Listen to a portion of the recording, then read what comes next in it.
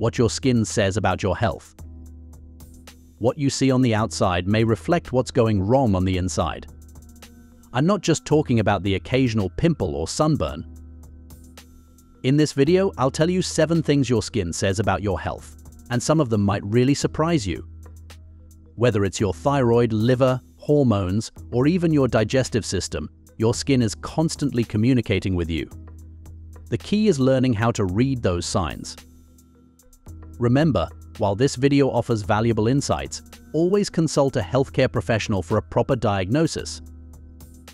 Now, let's get started. 1. Skin tags. You might think skin tags are just a harmless part of aging, something that pops up as we grow older, but in many cases they're your body's way of waving a little red flag. These soft, tiny growths often show up on the neck, underarms, eyelids, or groin. The primary reason for skin tags is insulin resistance. That's when your body starts struggling to respond properly to insulin, the hormone that helps manage blood sugar. When your cells don't respond well, your pancreas produces even more insulin to try and keep things under control. This hormone surge doesn't just affect your blood, it also stimulates the growth of skin cells in certain areas, especially where skin rubs together. Over time, this may cause tiny growths, skin tags, to form. The real concern here isn't the tag itself, but the possibility that your body is on the road toward type 2 diabetes. If you're seeing skin tags and you also notice weight gain around your belly, fatigue after meals, or constant sugar cravings, it might be time to look a little deeper. Moreover, an imbalance in hormones, especially estrogen and progesterone, may also cause skin tags to show up. This is more common during pregnancy, in people with polycystic ovary syndrome, or in those taking hormone-based medications. These hormones may increase cell turnover in the skin, especially in areas of friction, and may lead to overgrowths like skin tags. But again, the tags are just the tip of the iceberg. The real story is what's causing your hormones to shift in the first place. If left unchecked, chronic hormonal imbalances may affect metabolism, reproductive health, and even mood stability. According to PubMed, a cross-sectional study at a university teaching hospital found that adults with more than 5 skin tags on the neck or underarms were significantly more likely to have insulin resistance. Now, how do you protect your health when you notice skin tags forming? Keep an eye on your waistline, as abdominal fat is closely tied to insulin resistance. Make daily movement a habit, cut back on added sugars, and aim for meals that balance protein, fiber, and healthy fats. 2. Yellow skin or eyes. You might look in the mirror one day and notice that your skin or the whites of your eyes have a yellowish tint. This kind of yellowing is called jaundice, and it usually means that something's going on with your liver or how your body is handling waste. Inside your body, red blood cells are constantly breaking down. One of the byproducts of that breakdown is a yellow pigment called bilirubin. Normally, your liver takes that bilirubin, processes it, and sends it out of your body through bile and waste. But if your liver isn't working right, or if there's a blockage in the system, bilirubin starts to build up in your blood. And when that level gets too high, it starts showing up in your skin and the whites of your eyes.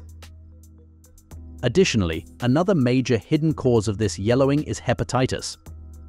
This is a viral infection that inflames the liver and makes it struggle to do its job. Hepatitis may come from contaminated food or water, shared needles, or even certain medications. When the liver is inflamed, it can't handle bilirubin properly, so it backs up into your system. What's tricky is that hepatitis doesn't always show symptoms early on. You might just feel tired, lose your appetite, or have dark urine. According to the National Library of Medicine, jaundice is marked by yellowing of the skin and eyes due to excess bilirubin, typically visible in the eyes. To protect your health, when you notice this kind of yellowing, don't wait, get checked right away. Simple blood tests may measure bilirubin and liver enzymes to help spot the root issue. In the meantime, avoid alcohol, stay hydrated, and be mindful of medications or supplements that stress the liver. And if you're at risk for hepatitis, consider vaccines or regular screening.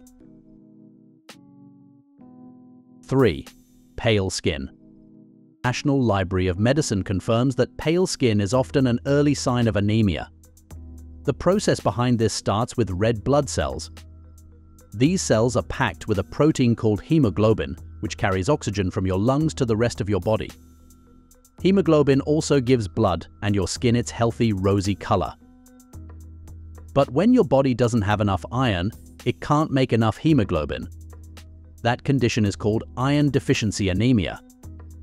Without enough hemoglobin, less oxygen gets delivered to your skin, leaving you looking pale, dull, or even slightly grayish. You might also feel cold all the time, short of breath after simple tasks, or have brittle nails and frequent headaches. The issue here isn't just skin deep, it's a sign that your body isn't functioning at full power. Apart from that, long-term kidney disease is another reason your skin might be pale. Your kidneys are responsible for filtering waste, but they also produce a hormone called erythropoietin, which tells your bone marrow to make red blood cells. When the kidneys start to fail, they don't make enough of this hormone. That means your red blood cell count drops, just like in anemia, but this time it's not because of iron, it's because of a hormone imbalance. The result is less oxygen in your bloodstream and a noticeable lack of color in your skin. Many people with early-stage kidney issues don't even realize there's a problem until they start noticing symptoms like unexplained fatigue, pale skin, or swelling in the hands and feet. To protect your health when you start noticing paleness, especially if it's ongoing or combined with other symptoms, get your blood tested. Eating iron-rich foods like spinach, lentils, and lean meats helps if it's diet-related, but don't supplement blindly. Always check with your doctor first.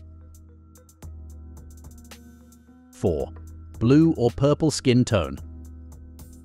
This condition, called cyanosis, is often your body's first visible hint that something deeper, often involving the heart or lungs, isn't functioning properly.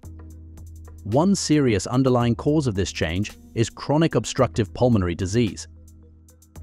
This condition gradually damages the lungs and makes it harder for oxygen to pass into the bloodstream. Over time, if the lungs can't pull in enough oxygen or remove enough carbon dioxide, your body starts running low. The fingers, toes, and lips are the first to reflect that drop, turning bluish or purple. It is also important to know about congenital heart defects, which are problems with the heart that are present at birth and change the way blood flows through it. In some of these conditions, like tetralogy of Fallot or Eisenmenger syndrome, blood that's low in oxygen gets pumped out to the body before it has a chance to pick up more oxygen in the lungs. That means tissues, especially in the extremities, start getting less oxygenated blood. The skin responds by shifting to a dusky, bluish color. These heart conditions are often caught in childhood, but in milder cases, symptoms may go unnoticed for years until something like chronic fatigue, fainting, or cyanosis shows up later in life. According to the National Library of Medicine, cyanosis is a bluish skin discoloration, usually seen in the hands and feet due to low blood flow or abnormal hemoglobin. It may also result from pigment deposits like silver, gold, or drugs. Often, cyanosis appears without other symptoms and varies by cause. Regular cardio checkups, lung function tests, and quitting smoking are all part of preventing or managing the root causes. 5. Easy bruising or petechiae.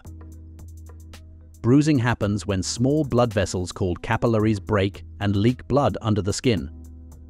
Normally, your platelets, tiny cells in your blood, rush to the site, stick together, and help form a clot to stop the bleeding. But if your platelet count is low or they aren't functioning properly, that clotting process becomes weak. One serious reason for this is a condition called thrombocytopenia, which means you don't have enough platelets in your blood. It may happen due to autoimmune disorders where your immune system attacks your platelets or as a side effect of certain medications and infections. What you'll see on your skin are frequent bruises, sometimes paired with nosebleeds or gum bleeding. Your body is basically showing you that its defense system for internal bleeding isn't working like it should. Apart from that, vitamin C deficiency is another reason for bruises that you may not explain. While it's rare in the West, it still shows up in people with poor diets, chronic alcohol use, or certain digestive conditions that block nutrient absorption. Vitamin C is essential for collagen production, and collagen is what gives blood vessels their strength and flexibility. Without enough vitamin C, your capillaries become fragile and more prone to breaking, even from minor pressure or friction. This may cause small red or purple spots called petechiae, or larger bruises that seem to pop up out of nowhere. What makes this dangerous is that if it continues, it may affect wound healing, increase infections, and trigger more serious tissue damage. According to the National Library of Medicine, bleeding happens when any part of the clotting process is disrupted. Platelets stick to injured vessels and interact with von Willebrand factor and fibrinogen to form clots. Their surface then helps activate clotting proteins to make fibrin. Problems in any of these steps may lead to bleeding. You may protect your body by keeping your diet rich in vitamin C from fruits like oranges, strawberries, and bell peppers. If you're on medications like blood thinners, always stay in touch with your doctor about dosage and possible side effects. 6. Dark patches on skin. If you've noticed darker patches of skin appearing around your neck, elbows, knees, or even your knuckles, they may be signs of internal health problems, particularly ones related to hormones and metabolism. The way this happens is tied to melanin, the pigment that gives skin its color. In some health conditions, the body overproduces melanin in certain spots due to hormonal shifts or changes in insulin levels. One of the most common reasons behind this is a condition called acanthosis nigricans. This is when the skin becomes dark, thick, and sometimes velvety in areas where it folds. It's strongly linked to insulin resistance, which happens when your body's cells stop responding to insulin properly. In response, the pancreas pumps out more insulin, and those higher levels may stimulate skin cells to grow and produce excess pigment. It's a major red flag for prediabetes and type 2 diabetes, especially if you also have weight gain around the belly, constant fatigue, or frequent sugar cravings. These skin changes are often one of the earliest visible signs that blood sugar issues are starting to develop, even before lab work picks it up. Moreover, another health issue that may cause dark patches is Addison's disease. This is a rare condition where your adrenal glands don't produce enough cortisol, which is the hormone that helps regulate everything from blood pressure to stress. When cortisol drops, the brain releases more hormone that, by coincidence, is chemically similar to the hormone that boosts melanin. That means your skin starts to darken, even in places that haven't seen sun. People with Addison's might notice patchy hyperpigmentation around joints, lips, and even inside the mouth. It usually comes along with other symptoms like unexplained weight loss, extreme fatigue, dizziness, and low blood pressure. What's tricky is that this condition may sneak up slowly, and the skin changes are one of the few visible signs your body gives early on. According to the National Library of Medicine, Addison's disease causes skin and oral hyperpigmentation, often appearing as dark patches on sun-exposed areas, to pressure points like elbows and knees, and inside the mouth. To protect your health, if you start seeing these types of patches, the first step is to track when they appeared and whether they're spreading. In the meantime, focus on lifestyle habits that support balanced blood sugar and hormones. That means cutting back on processed carbs, prioritizing sleep, managing stress, and moving your body regularly. 7. Red palms or spider veins. There's something about red palms or tiny spider-like veins on your face, chest, or hands that catches your eye, but most people shrug it off as nothing. A long-term liver disease could be the cause of these symptoms. When the liver is under stress, either from conditions like hepatitis, fatty liver, or long-term alcohol use, it starts to lose its ability to regulate hormones and filter the blood properly. Estrogen, in particular, may start to build up in the bloodstream when the liver can't break it down efficiently. High estrogen levels may cause blood vessels near the skin's surface to dilate, especially in areas like the palms and face. That's when you start seeing red, blotchy hands, known as palmar erythema, or those web-like blood vessels we call spider angiomas. These changes usually show up gradually, and they may become more intense as liver damage progresses. Even if you don't feel sick, these visible signs may be pointing to liver inflammation or early-stage cirrhosis that hasn't yet caused symptoms like fatigue or abdominal pain. Furthermore, changes in hormones caused by medicines like oral contraceptives are another reason that could be the cause. During pregnancy, for example, estrogen and blood volume both increase. That extra estrogen relaxes blood vessels, making them more visible and prone to dilation. The result is red palms and spider veins, especially on the face and chest. In these cases, it's not usually dangerous, and the symptoms tend to fade after hormone levels return to normal. But when these skin changes happen outside of pregnancy or without hormonal treatment, they deserve a closer look. In some people, underlying autoimmune conditions or blood vessel disorders may trigger similar symptoms. What seems like a minor cosmetic issue could actually be a sign of a hormone imbalance or vascular instability that needs medical attention. According to the National Library of Medicine, chronic liver disease may cause red palms and spider angiomas due to excess estrogen in the body. These signs result from impaired estrogen breakdown by the damaged liver. If you start seeing spider veins or red palms that don't go away, it's worth getting your liver enzymes checked. To protect your liver, reduce alcohol intake, eat a diet low in added sugars and high in antioxidants, and maintain a healthy weight. Moving on, let's discuss 5 powerful foods that help keep your skin healthy from the inside out. If you're like me, you've probably tried all kinds of creams and serums hoping for better skin. But glowing, resilient skin starts with what you eat. That's why I've brought 5 foods that you may easily add to your routine. 1. Fatty fish. Rich in omega-3 fatty acids, these fish help keep your skin soft, hydrated, and less prone to inflammation. Omega-3s also support the skin barrier, which protects you from pollutants and moisture loss. They even help reduce redness and improve conditions like psoriasis or eczema.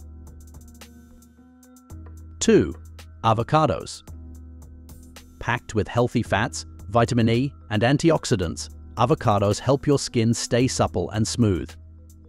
The monounsaturated fats nourish skin cells while vitamin E fights free radicals, those unstable molecules that speed up aging and damage. 3. Sweet potatoes. Loaded with beta-carotene, sweet potatoes help your body produce vitamin A, which supports healthy skin cell turnover. Beta-carotene also acts as a natural sunblock from within, protecting your skin from sun-related aging and dryness. 4. Sunflower seeds. Tiny but powerful sunflower seeds are a great source of vitamin E, selenium, and zinc. All of these nutrients are key for skin repair, reducing oxidative stress and fighting inflammation. Just a small handful a day may support skin texture and tone. 5. Green tea. Sipping on green tea regularly gives your skin a steady supply of catechins, natural antioxidants that improve blood flow and protect against UV damage. It also helps calm redness and reduce the impact of environmental stress on your skin. Your skin isn't just about how you look, it's your body's way of telling you what's going on inside. I've learned that skin problems may be way more than just surface-level issues. Sometimes, they're signs of deeper health problems that you and I might not even notice right away. If you're seeing changes in your skin that keep coming back or just don't feel right, don't ignore them. I always say, it's better to check early than to wait until things get worse. Talk to a healthcare professional to make sure nothing serious is hiding beneath the surface. Today we learned about many things our skin says about our health. But did you know that there are other foods in your pantry that may be just as helpful? Want to find out more? Watch what happens to your body when you eat blueberries daily. Or watch 10 healthiest breakfast foods you should be eating every day. You may watch either or both of them. Do you also take your skin health into consideration? Let us know in the comments section below.